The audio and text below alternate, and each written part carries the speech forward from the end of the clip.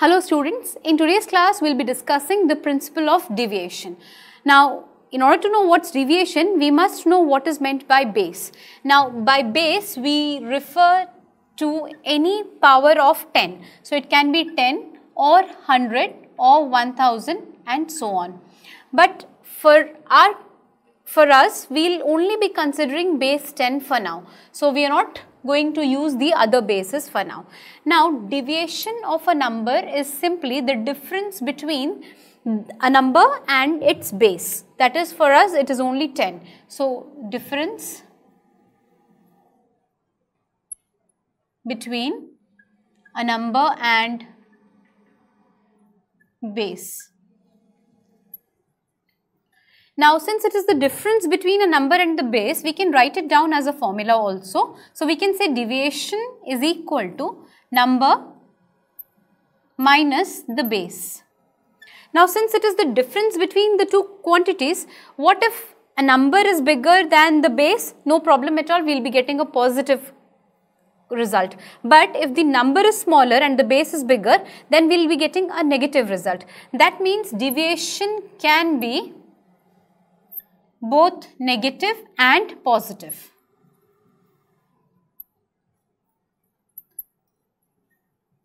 Now, when is it positive? When the number is bigger than the base, and it is negative when the number is smaller than the base. So, finding deviation is very simple. All we need to do is the number minus the base. So, let us solve this question that I have for you here. We have to write the deviation of the following numbers on base 10. So, we have the numbers given and we also have the base given. So, our work becomes much simpler. Now, for 14, so we want the deviation of 14. Now, deviation of 14 is equal to number minus the base. So, number is 14 and base has been given as 10. So, 14 minus 10, that is equal to 4.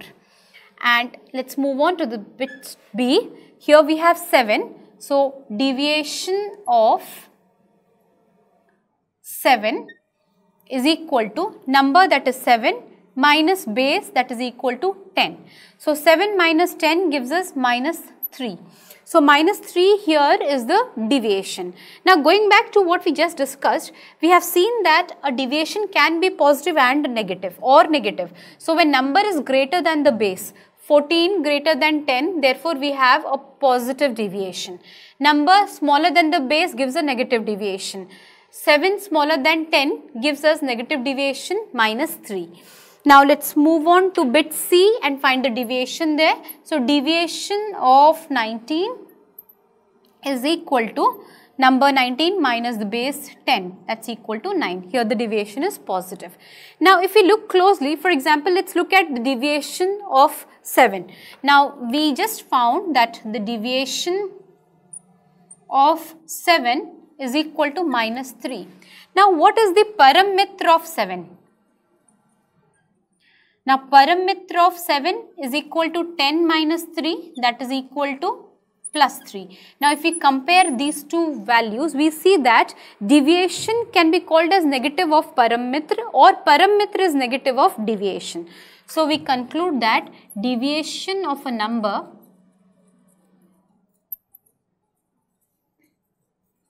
is equal to negative of the paramitra, its paramitra.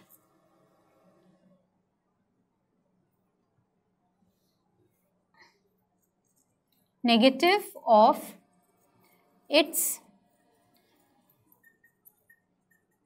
parameter. Thus, we can now use this formula here and find the deviation of any given number.